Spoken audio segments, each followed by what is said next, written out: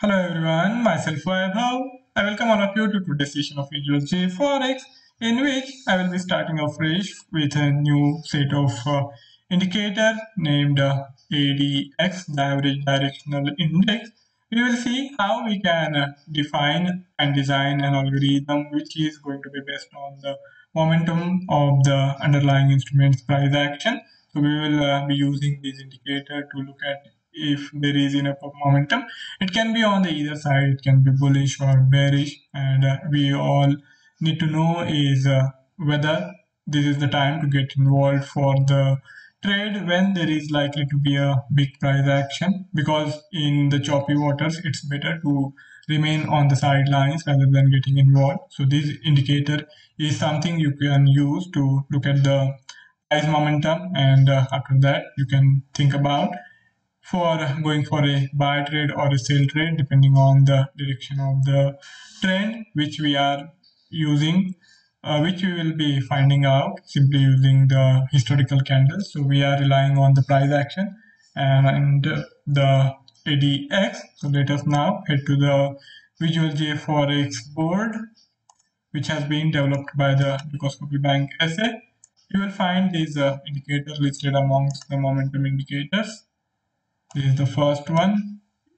We have already done these indicators. Mathematical last session was about variance. Now today it's the turn of the ADX. So this is how this indicator is constructed. We have to define these four input parameters depending on which we will get the output values. And for this session we are going to be working on the hourly time frame. So first thing first, I will have to do is change the time period to hourly,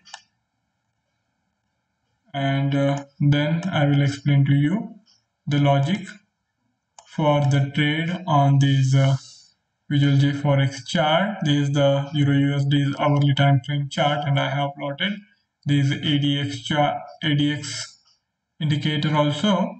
And the logic behind the execution of trade is fairly simple.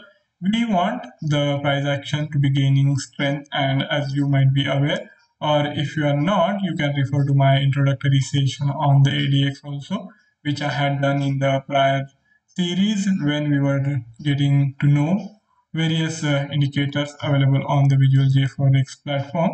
Now, coming back to the functionality of this indicator, we will be looking for the trade whenever the ADX gains strength, that is its output value rises above 25 from below 25, and then to look at the direction of the trend we will be using the historical candles, and here the last hourly closing candle will be compared to the close of the hourly candle 5 hours back. So we will be using the shift value of 1 and 5 and looking at the price data, how the price has behaved, and then to look at the strength of the trend we will also be using this indicator block ADX, and this time around it is bearish. So we are seeing a fresh breakout on the lower side, and sometimes it can be on the bullish side, and the ADX is agnostic to the direction of the trend. It tries to measure only the strength of the trend, so you can use this indicator in both ways, and you have to rely on some other parameters to define the direction of the trend, and this only gives you the idea or if there is sufficient of price momentum. So we will be doing precisely that. We will be looking at its value, and as is the case, whenever the value rises above 25, we want to initiate the new trade for the underlying instrument in the direction of the trend. So here in this case, the Euro USD's price rise is happening, and as and when the ADX value goes above 25, we want the trade to be executed. So that's how the system is going to work, and for that we will be using the historical candle data and the ADX values. So now let us again head back to the Visual Jforex board. Here I will first have to do the instrument subscription, and we are working with the Euro USD only. And for instrument subscription, I will have to take a couple of logical component blocks of if else. So here is a block, and we will need some more of it.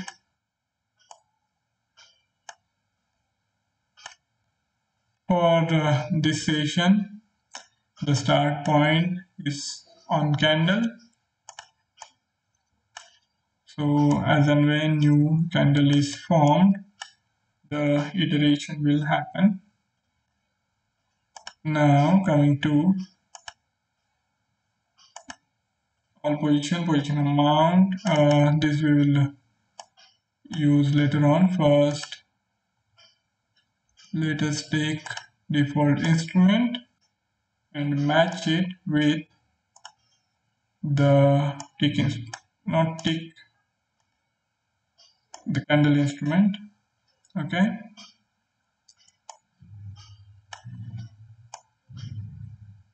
And then the candle instrument should match the instrument of our choice, which is going to be the Euro USD.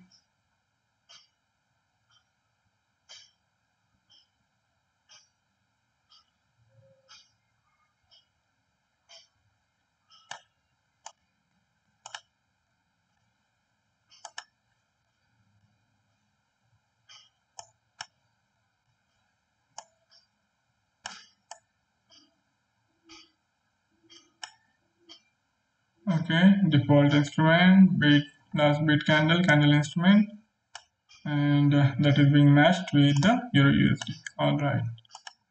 Now comes the position amount, which needs to be 0. That means there is no existing position, whether open position or pending order on the account. And for that, second parameter needs to be defined at 0. We have done the instrument subscription, and then the position amount has been defined. Now coming back to the ADX, we have to define its input values. The default instrument is Euro USD, then the time period, the individual candle period is hourly, then shift value needs to be changed as we want it to be based on the recently closed candle, the last one. So look back period is now 1. Time period, the number of candles of the hourly time frame which will be used to calculate the ADX value is going to be 14. And as I said, we will be comparing the ADX values, and for that we will need one more ADX value, and this is going to be the penultimate candle, and for that I will have to take the shift value of 2.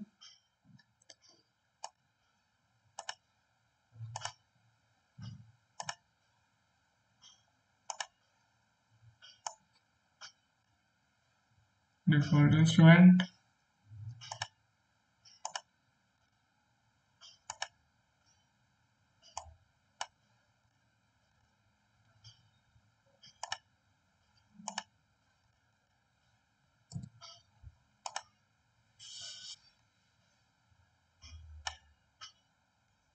Now we will also need to take a couple of historical candles of hourly time frame. For that we have to look at the info components, and here is the get historical candle. Okay,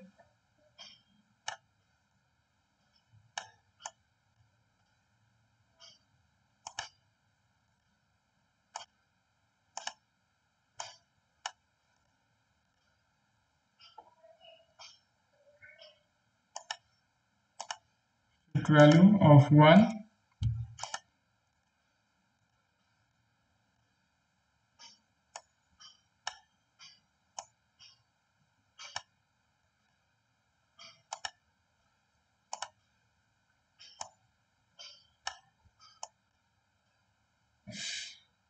This also needs to be changed to hourly time frame.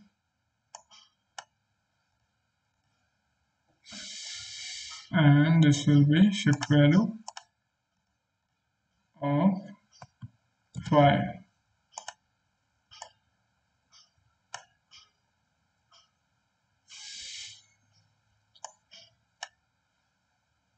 Alright, super, so good. So we have got these blocks to gather the price action data and the indicator block ADX to look at the strength of the trend. Now to pinpoint the exact entry and exit points, I will also use the 10 seconds candle.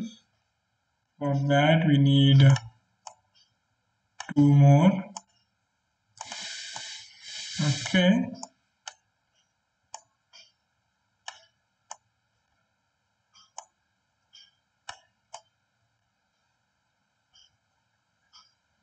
this also needs to be changed to 10 seconds.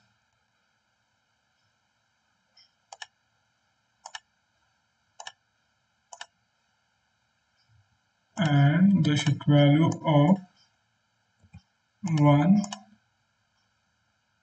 and 2. So here we have got this.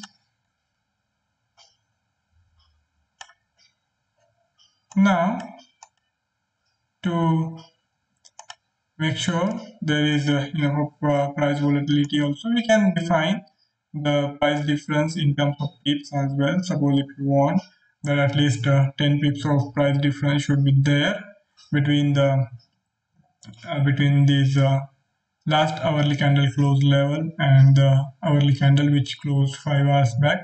You can do that also. And one more thing is that we are not really going to define the entry point at the market, so we will be using the pending open. For that also you can use the price difference, and whatever is the price difference you can use some percentage of 8, and you can go for a limit order or a stop order. Both ways that can be defined, and for that I will have to take a couple of calculation expression blocks also. Mathematical components, calculation expression. Okay.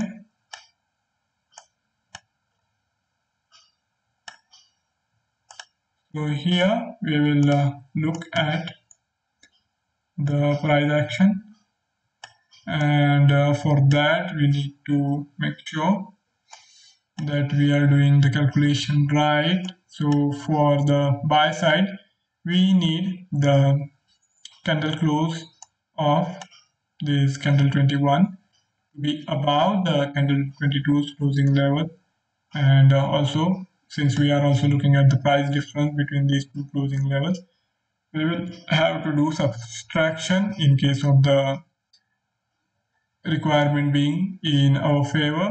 So for buy trade you will need to do subtraction between this, the candle 21's closing and candle 22's closing. So I will have to deduct the candle 22's closing from candle 21's closing. And in case of the sell trade, the requirement is that candle 21's close needs to be below the candle 22. So in that case, I will have to subtract candle 21's value from the candle 22's candle close value, as candle 22's close is going to be higher. So first we will carry out the calculation as per the buy trade requirement, and for that candle 21 closing level needs to be higher, and then deduct the candle 22's closing level from it. So I will be taking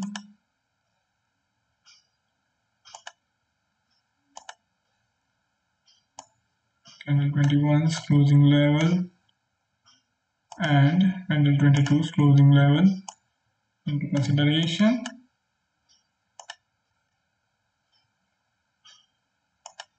It is going to be A1 minus A2.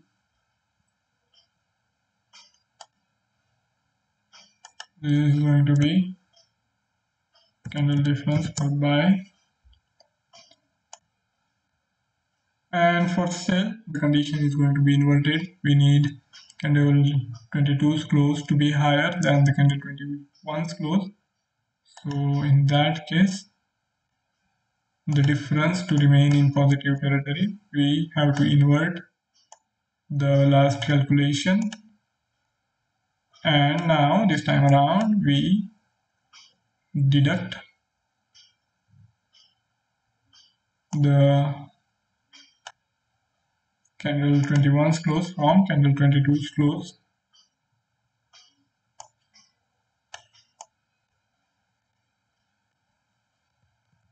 A1 minus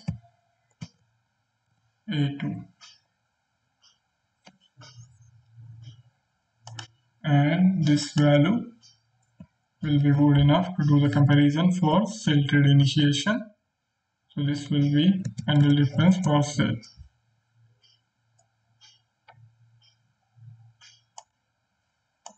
Now we have looked at the actual price difference, but then these values we will need to compare with the other values which we will need to define to look at what's happening and whether it is as per our requirement. But other calculation, the defining of certain amount of pips which we need to do using the default instrument pip size and a newly created variable. I will do that in next session. For the time being, we wrap up the session here only as we are now running short on time. So in next session, do come back. There is a lot more to learn and I will be explaining the remaining part of this. So thank you all for joining in. See you next time. Till then, goodbye.